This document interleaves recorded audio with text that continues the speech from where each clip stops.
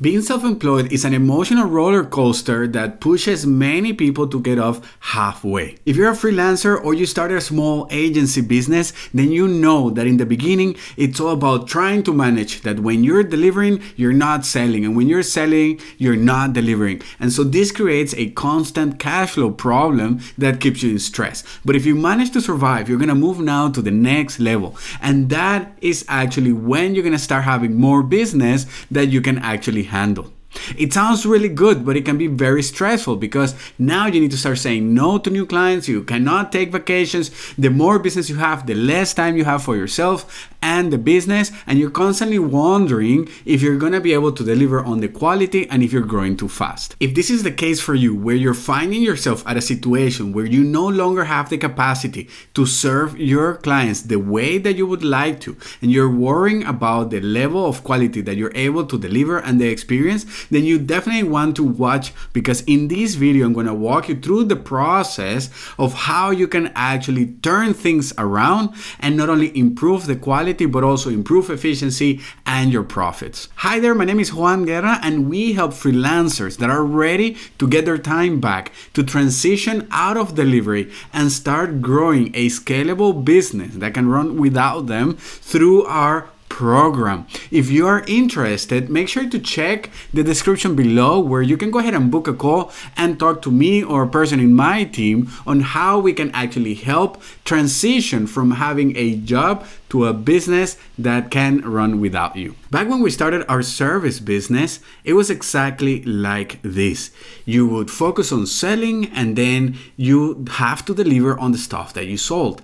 And so obviously that makes you struggle because you can't be doing both at the same time. It is really, really challenging because you want to make sure that you deliver the best results for customers. And also, obviously, that is within the comfort zone. That is the part where you get to excel, that you get to do the stuff that you like, and so you go all in delivering on the service. But eventually, as you deliver for more and more people your services, others are going to see it and are going to come your way. And so word of mouth is going to spread that you can actually help them. And now you start moving to the next level where you can sort of make a living with enough word of mouth because you get to have projects that allow you to cover your expenses. Now, the challenge here is that you now start taking more and more customers, because that's exactly how it was for us, and they tend to be very different from one another. They are all recommending you completely different people. That's how it was for us. And so next thing we knew, we have this growth horizontally where we are delivering very different services. They look related to us, but they were not exactly related. And so we are spreading out. And now we need different skills and we're constantly learning, we're stretching out. And because we're operating full time, now we have to take any project that comes our way because we gotta pay rent. What we don't realize is that by doing this, we were actually keeping our business small. It wasn't until I started saying no and I started narrowing our focus that I saw growth in our business. But I didn't say no to every project. I just said no to the projects that didn't fit our new focus. And this made sure that even though in the beginning was a bit scary because we thought that we're gonna have less business, what happened was that now by focusing, I could go out there and start attracting that type of customer. And as we deliver on projects, they also recommended us to that same type of customer. Also, those that saw our work, they knew exactly what they could expect from what we were doing, and so they started coming to hire us to deliver the service for them. This started growing and growing the business, but eventually it got to the point where we ran out of capacity. We just didn't have the possibility to service more people because my time was limited. And that's when I started realizing that I was holding the business back. I had become the biggest bottleneck in the business. If you are lucky enough to stay in business that long where you start experiencing that problem, you normally have two choices. Either you say, I'm just going to increase my prices, take less people, and that's what I want to do. I don't want to build a team. I don't want to transition. I want to stay where I am. And that's great. That works for a lot of people. The thing is that you still are going to have a job, and after 20 years, you just have a job that you can't sell to anybody. Now, if you're like me, who was looking to grow a business that even though I wasn't thinking of selling, but I wanted to make sure that it could run without me. I wanted to ensure that I could create the processes and systems that would deliver the value that my customers wanted, and I could service the team in helping them deliver that value to our customers. It took a lot of trial and error here and there, but the most important thing was that realization that I had become the biggest bottleneck in the business. I was the thing holding everything back. All the decisions had to go through me. It was only when I had time that I was able to review them. When an email came from a client, only when I had time I could get back to it. And so it was really, really limiting. At the same time, this started to add a lot of stress on me because I see how little by little I have less and less time. And the constant changes and working with customers, what made it was that it starts taking away from my profit. I now have less time and I feel like I'm making less money because I'm constantly engaged in the business, replanning, and I'm not doing enough sales. So once I made the decision that I needed to transition out of delivery, I could start looking into how that step would look like. And it was very scary because I knew it involved hiring people, making that commitment of promising to somebody that their payment, their salary is going to be there, and you know that money is still not really that stable. It is that commitment of having to coach somebody, teach them, and making sure that even though now it's not you delivering the service, the customers are still going to be delighted.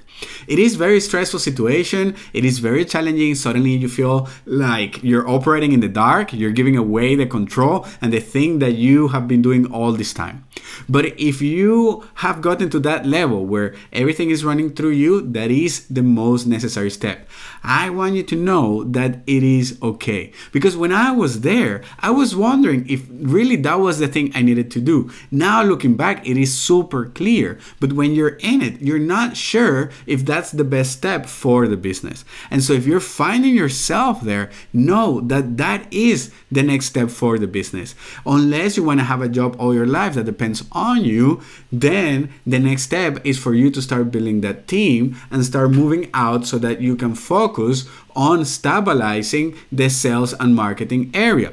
It's not that your job is done simply because you transition out, but now it is scalable. And that's the next thing that I realized once I managed to transition out of delivery. And that was that as clients came in and we made sales and the team was going to deliver, I somehow started to feel like the business was becoming passive income. Now, it's not that I didn't have any work to do or I stopped doing anything else. But the thing that happened was that because now I was not involved in the delivery, then the income that I earned wasn't related to the actions, to the service that we provided or the time that I put into something. My income had detached, it had separated from the actual work, which meant that now my capacity, my income dependent on my skills to create systems that allow the business to give value to customers. The better those systems are, the more value we can provide and the more I could earn. This was for me incredible, and the reason why actually I decided to package all that experience into a system, into a program that now I help freelancers go through so that they can also transition out of delivery, so that they can separate their income from their hourly work that they charge or from the packages and the services that they deliver, and actually growing a business that gives them the freedom of time, place, and money. The way that you feel when you start seeing that everything is working and clients are being fulfilled and satisfied without you having to be there, it's completely life-changing. And the way you see the world after that, it's very, very, very different. So if you are at that crossroad where you feel that it's time to move to the next level, keep in mind that you don't need to go and hire somebody full-time. You can even get started with subcontractors. Maybe you do that already. So maybe you bring in for 10 hours and you start working it out from there. Maybe you hire somebody between you and somebody else that you know and start working it out from there. But if you want more support and you have a feeling that this is the thing for you, then I invite you to check in the description below and book a strategy session. Apply for a program and let's see if we can really help you scale your freelancing business. Helping you get on the path to growing a scalable business is the reason why we do what we do. That's why we create content and put out programs to help you, give you that little push and guide you through the journey that it takes to get your time back, transition out of delivery, and scaling that business. Because in the process, you're gonna increase the quality of the service, you're gonna increase the efficiency, and you're gonna increase profit. All this is extremely exciting because at the beginning, when you started your journey as a freelancer, when you went into business, you envisioned this lifestyle, this business that will give you the resources that you wanted to have the life that you dreamed of. And somewhere along the way, we can get lost. It can be quite hectic. It can be quite challenging to find that place within that vision. And so take a step back, and if you feel that you're running out of capacity, I would recommend you to start experimenting, hiring people for 10 hours, maybe 15 hours, just a little bit to test the waters as you learn to recruit, hire, and eventually start delegating. But don't delegate, well, you're probably gonna start with tasks, but eventually what you want to get to is start delegating responsibilities.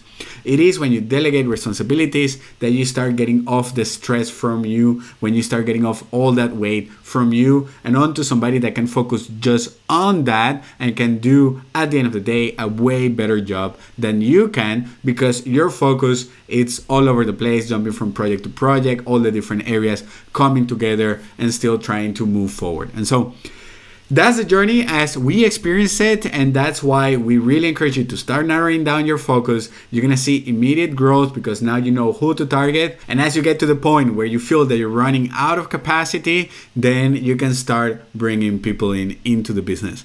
If this is something that you're struggling with right now, go ahead and share in the comments section below how you're dealing with capacity issues. How are you making sure that you're able to continue to deliver to clients without having to say no because you just don't have the space for them or because you're going on vacation. I want to hear about your experience, and so go ahead and share in the comment section below. And if you like more videos like this, go ahead and subscribe and hit the notification bell because we're dropping a video every week on helping you scale your freelancing by transitioning out of delivery. My name is Juan Guerra. Thank you so much, and I'll see you in the next video.